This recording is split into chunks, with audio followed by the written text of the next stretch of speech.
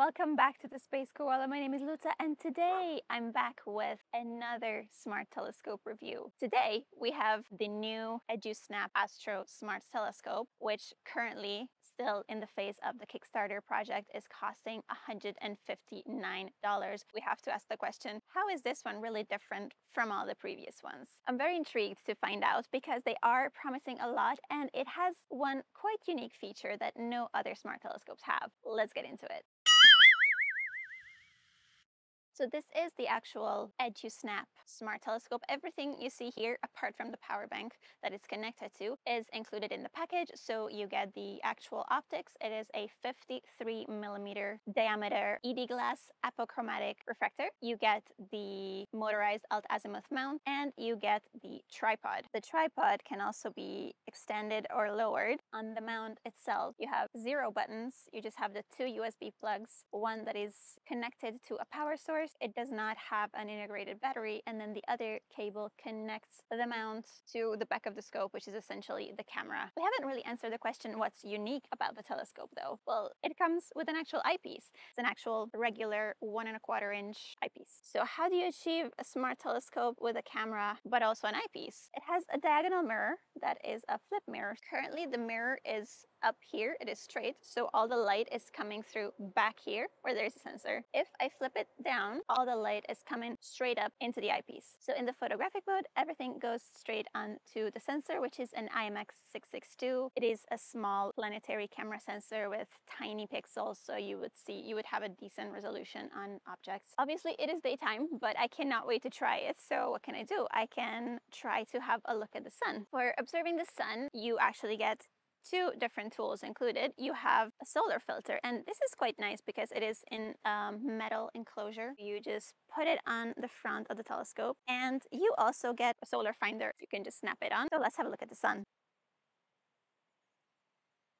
When we have the solar finder dot centered, we can expect to see the sun in the field of view. There's the sun, all right. It is perfectly centered, and there's like a million sunspots today. We can switch to the camera view. I have centered the sun, and we can see all these sunspots. You can now take a series of pictures, which I can do. I can take a series of, let's say, 20 pictures. There's no way to take a video currently, so we'll just take these pictures and see what comes out. So that pretty much concludes what you can do during the day. As for the sun, since you also have the whole visual part, it is not taking anything away from it being an actual physical telescope.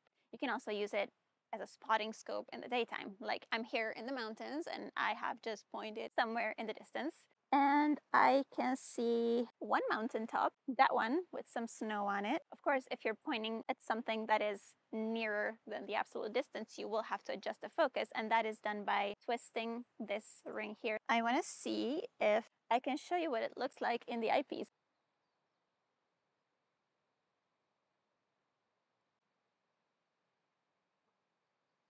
My life would be a lot easier if I had brought a phone adapter with me. I can get it through the camera. And we have it. We are seeing some nice snowy mountains in the distance. I can also pan and control which region I want to see. We are pointing there. I think that was pretty much it for the daytime testing. I cannot wait to try out what it can actually deliver under the stars. It is finally nighttime, so I get to try out the telescope under the stars. As the first thing, I pointed it to comet C2023A3 Tachinshan Alice, which is the bright comet of this period, and I can see it. It's full of satellites passing right in front of the comet. Okay, that's finally a good position. Now I will take shots of 10 seconds, maybe 10 of them, because anyway it's going to go below the horizon. You cannot go away from the telescope with your phone because the stacking is actually being done in the app. So it has to be continuously receiving the images from the telescope as opposed to doing it inside. Like there's no computer. We have the comet. This kind of ties in with the fact that this is not meant to be an astrophotography device. This is meant to be a visual device that is smart for beginners to be able to find deep sky objects that otherwise might be very difficult to locate. Somebody that wants to get to know the sky and doesn't want to buy something huge for a lot of money that is difficult to carry around, essentially they can, use the software to locate whatever deep sky objects they want to do in the sky, and then flip over to the mirror and actually see it with their eyes. This is how I envision using it. So we have our picture of 10, out of which only 5 were stacked. I think it like discards the bad frames. I will save this image. Now that there's no more rush, I can actually show how the app is built and how the whole thing is to be used. On the landing screen, there is the left-hand side, which has like information about your location, a portal for class, which is considered dark, and stars, which is actually a button. And then if I go in there, this is where it lets you select all the objects that you can form a go-to on. Tonight is also available from this menu on the right-hand side. And then finally at the bottom here, you have some sort of guidance and settings. I will be now performing another go-to and just demonstrating how this works. So let's go on M45. The way the go-to works is it goes at the point in the sky where it thinks that the object is. It takes a picture, it place solves it. If it is centered, then it finalizes it. If it's not centered, it calculates how much it is off by, and then it corrects it. It does another go-to, it does another plate solve, and so on and so on. And it does then star identification. And then when it says go to success, it shows you like the identified stars in the field that it's seeing. So then you click on next. If I switch to the live view, then I see M45 centered. So I will now go ahead and take a few pictures of this. I did a stack here of 11 frames, out of which 10 were stacked. I think a lot more time would have been needed for it to actually pick up on the faint nebulosity. Now I want to say, let's do something a bit more difficult, like something that is not a naked eye object, like M27, which is the dumbbell nebula. It is something that you would not be able to find with a telescope of this size without some sort of an automated system. Now that we have M27, I will switch to visual. You can see it with averted vision. In case you don't know what that is, the sides of the retina are a little more sensitive to light than the center. So if you look next to an object, you can see it ever so slightly better than if you're looking directly at it. Let's do something here in the Milky Way. Let's do a star cluster. I'm thinking M38. When you're browsing the objects in the catalog, it tells you some information about each of them.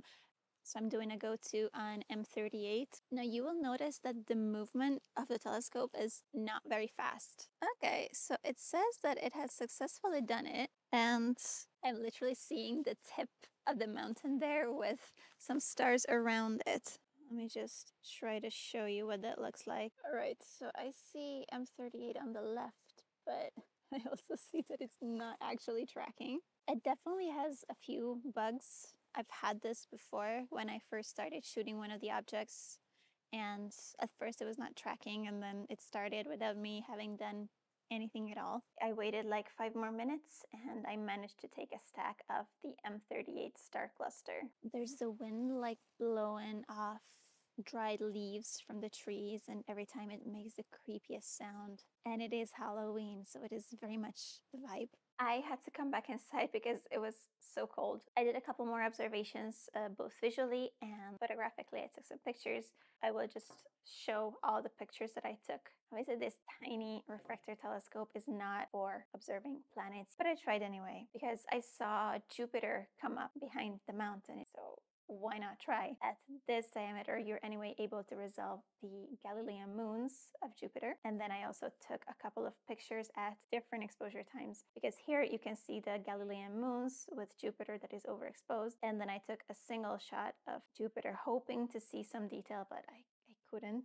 This is my stack of the Andromeda Galaxy. I think this is a stack of 20 frames. It was a nice view in the eyepiece. It was a similar view to what I see in my pair of binoculars And after Andromeda, I said, okay, let's go for everyone's favorite, the Orion Nebula. It was a beautiful view also in the eyepiece. You could see the faint nebulosity around the trapezium region. Obviously, it showed up very nicely after just a single shot, but I did a stack. So this is the Orion Nebula. We see some hot pixels here, and that is because I wasn't using dark frames. They offer the possibility of using dark frames. The reason I didn't use them was because they don't seem to be storing the dark. So every time you start an observation, it makes you essentially create a master dark, which I think is taking like maybe 20 times 15 seconds, something like that. I just turned that option off. I'm pretty sure that in the future, the idea is that they would store the master darks. It's just not implemented yet. Or the last target, let's go for something that you would never be able to find visually. And so I went for the Horsehead and the Flame Nebula, which you can kind of see here. Given enough time and patience, this telescope will deliver views of some of these targets that would otherwise not be visible. It would be out of reach with a telescope of this size. And that concludes the test. I have to say, the company reached out to me and they sent this to me, so I didn't purchase it. It is not yet on the market. That said, I have nothing to lose or to gain from disclosing my actual thoughts and opinions about it. So let's see the good, the bad, and the ugly. What I like about this telescope is it kind of delivers exactly what they're promising. This company is not giving you unreasonable expectations. They say exactly who it is targeted for. It's an educational tool, mainly for children, for kids that want to learn about space. It helps them,